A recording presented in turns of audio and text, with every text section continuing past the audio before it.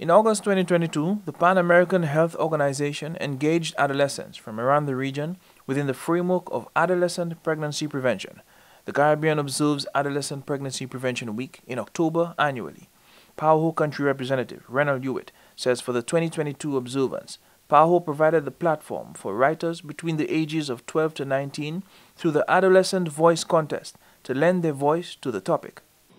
In this contest, we had over 200 creative pieces being submitted from 22 countries.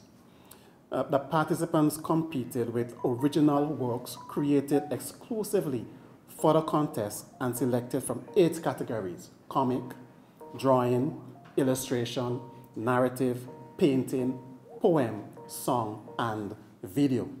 Mr. Hewitt says the judging process was led by jurors from PAHO and Youth for Health groups. 6 pieces were selected from 2 categories. The categories were separated into age groups 12 to 15 and 16 to 19. We had St. Lucia taking home the 2nd prize. And today, we're here to recognize Cian Alfred for representing St. Lucia and bringing back that 2nd prize here for us. So on behalf of Dr. Amalia Del Rigo, the PAHO Director for Barbados and the Eastern Caribbean, I take pleasure in recognizing her and congratulating her for her hard work in this category. Cian Alfred, a CXC student of the Vieux Secondary School, is the 2nd place winner of the PAHO Adolescent Voices Contest. Alfred presented her piece titled "When All Is Said and Done" to the ceremony's attendees. I don't feel joy or anger, just an overwhelming amount of grief. I feel the urge to mourn the person I was 9 months ago, to plan a somber funeral with a freshly primed wooden casket to harbor the lifeless body, a body which won't appear. I am the lifeless body, a surreal phantom even, a real-life zombie roaming the earth. But I also feel crippling guilt. I feel like an asteroid. You know, the heavy weight which brings devastation and darkness only to vaporize into nothing? Minister for Health, Wellness and Elderly Affairs, Honorable Moses Jabatis, expressed much joy at Alfred's accolade.